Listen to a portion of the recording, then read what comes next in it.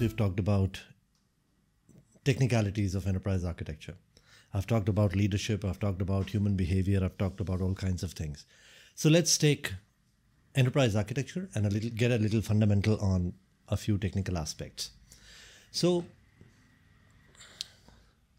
we all know that enterprise architecture handles various kinds of data. It looks at business processes, business functions, business capabilities, etc. And then it looks at applications and how the applications support the business functions and capabilities and so on and so forth. And we also understand that it looks at data and how data flows through the entire organization, how data is being managed, how applications manage the data, etc. We also know that it looks at technologies, technology platform, whether it's public cloud or on-premise data centers or connectivity and so on and so forth. So how do we really do this? Now, it's not possible to do all of this without using a proper enterprise architecture tool. Let's say that you create an enterprise architecture diagram. Let's say that you're using Visio. If you're using Visio and if you create an enterprise architecture diagram, you're going to store it somewhere. Let's say you store it in SharePoint. What happens to that document really? In the real world, nobody's going to take a look at that document once it has been created. Maybe they will look at it once while, building it, but does it remain up to date? Let's say that you create an application architecture diagram and it shows all the applications and how they interact with each other and how they share data. Now, the applications are going to change. You might have to refresh the applications. You might have to change the applications. You might go from an application that is hosted on-premise data center infrastructure as a service to you might go to SaaS. There's RISE with SAP now coming. So majority of the organizations that were hosting SAP on their on-premise data centers or on public cloud may choose to go SaaS. Now, when you do that, what happens to the previous application architecture diagram that you had created? You'll have to go back and change everything again. So maintaining the architecture artifacts becomes a hassle. But if you have a good enterprise architecture tool, there's a tremendous amount of automation that is possible that will help us in automating all these updates and activities. How does that really happen? How does it work? So to understand all of that, we will have to go into understanding a few fundamentals of enterprise architecture. Now, there are a number of ways that you can really do enterprise architecture. There is the TOGAF framework, and then there is the Zachman framework, and then there are a couple of other frameworks. I will primarily talk about TOGAF framework, but before I move into TOGAF framework, I will generally talk about Zachman framework. Now, Zachman framework is a 5x6 matrix. What Zachman framework does is it provides in the rows, it provides the executive perspective, the business perspective, the architecture perspective, the engineer perspective, the technician perspective. These are the 5 rows. And on the columns, it has what, how, where, who, when, and why. Right? These are all 6 different questions that we ask. And then the combination of these. So for example, what, and then executive perspective. We create a few models. Models that will basically be viewed by the executive committee or the senior leadership team, and the what would be defined by the model, or the how will be defined by the model, or when, where, why, etc. will be defined by the model. So it creates a basic set of building blocks that architects have to create that can be viewed by the senior executives, and that will make sense to the senior executives. And then in the next row, we've got the business perspective. And then the next row, we've got the architect's perspective, and so on and so forth. In TOGAF framework, it's slightly different. So in TOGAF frameworks also, we have building blocks. Now, if you talk to John Zachman, he will tell you that the Zachman framework is primarily about building blocks only. It doesn't work with composites. There's a concept of composites there. A composite is multiple building blocks put together. You form a composite, right?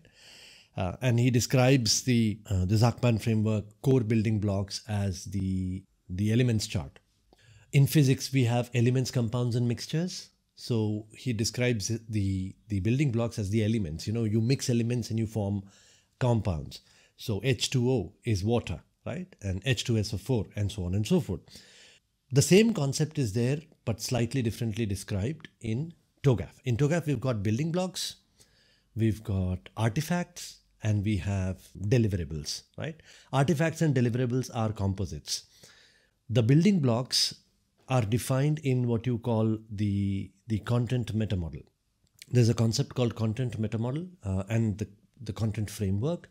The content framework is primarily a comprehensive checklist of all the deliverables that you can deliver as a part of enterprise architecture. And it is mapped with the architecture development method. So for example, in business architecture, what are the deliverables that you should work on? Or in data architecture, what are the deliverables you should work on? In application architecture, what are the deliverables that you can work on? And so on and so forth.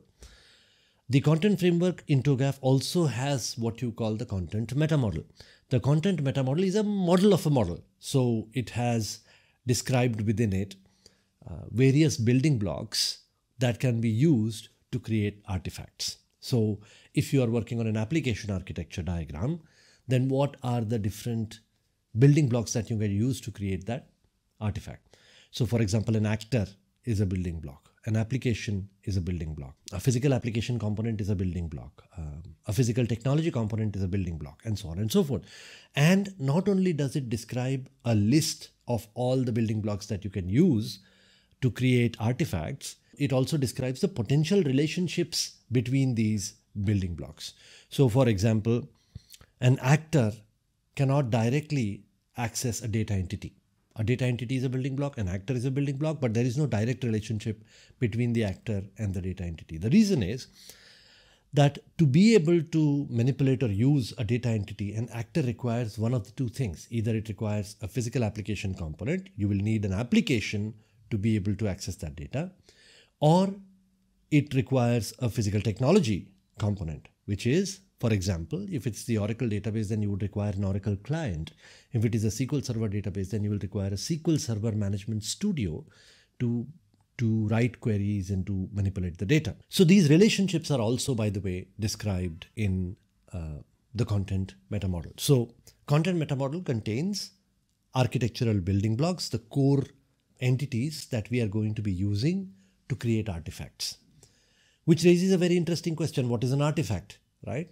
So there are three kinds of artifacts which are described in the TOGAF framework. You have catalogs, you have matrices, and you have diagrams. Catalogs are essentially lists of building blocks. So when I create a stakeholder list, it is a catalog, stakeholder catalog, right? It is a list of all the stakeholders. Stakeholder is a building block, and a stakeholder catalog is a list of the type stakeholder.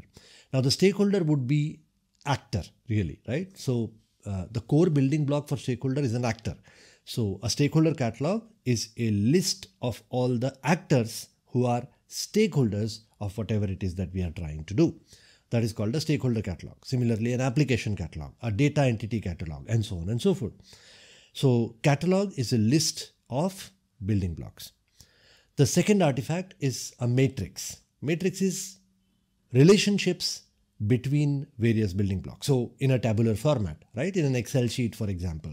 So when you create an application interaction matrix, right? It shows various applications and how they interact with each other. Or application data entity matrix.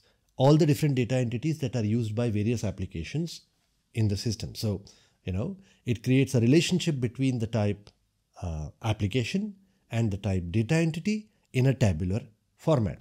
That is the second type of artifact.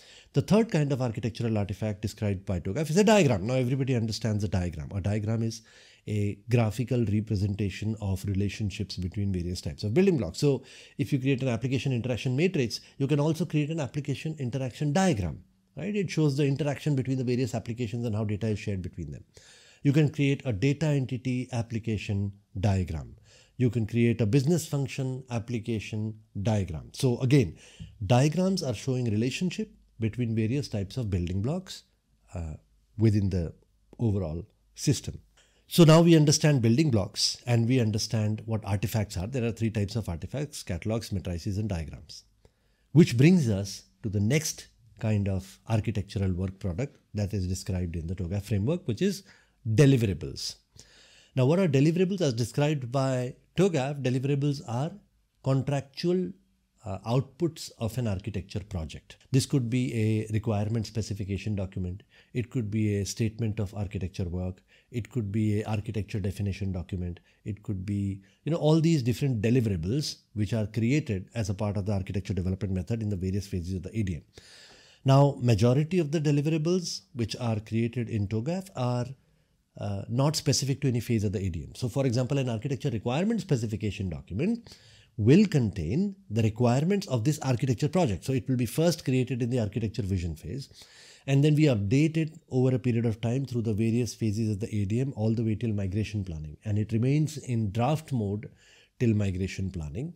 And then in migration planning, we show our architecture requirement specification document to the stakeholder, and the stakeholder understands the requirements, approves the requirements, and then the requirement specification document becomes a finalized deliverable.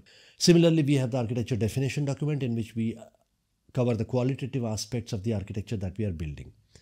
Similarly, we have the statement of architecture work and so on and so forth. So there are various deliverables which are there within the phases of the ADM, which is a part of the architecture content framework. So once again, we have an architecture content framework. Architecture content framework is a comprehensive checklist of all the different deliverables that we are going to be working on as a part of the architecture project. Then we have different kinds of artifacts, and then we have architectural building blocks that we use to create these artifacts. Now, all the architectural artifacts also go into the architecture deliverable. So, for example, an application interaction diagram will go into the architecture definition document. The architecture, the stakeholder matrix could go into the architecture requirement specification document, or it could go into the statement of architecture work, right? Or both. So, there are three kinds of architectural work products. There is deliverables, artifacts, and building blocks. There are three kinds of artifacts. We have catalogs, matrices, and diagrams. Catalogs are lists of building blocks. Matrices are relationship between building blocks in a tabular format. And diagrams are graphical representation of relationships between various building blocks. And then we have architectural building blocks. Now, in this episode, we are only going to talk about this much. Once we've understood these concepts, in the next episode, we will talk about how these things are relevant, how these things become reusable, etc., etc. And then we go into a little bit of tooling. So let me know what you think about this. If you have any questions about the stuff that we've talked about today, then feel free to reach out. We've got a Telegram group and a LinkedIn discussion group for Enterprise Architecture Radio. Once again, I would like to remind you that Enterprise Architecture Radio is not just a podcast. It is a community of architects and IT professionals coming together to talk about various concepts, to talk about challenges that we face in the business or how we are doing our concepts. It is also to ask questions, to answer questions, to learn from each other, to guide each other, but most importantly, have a lot of fun.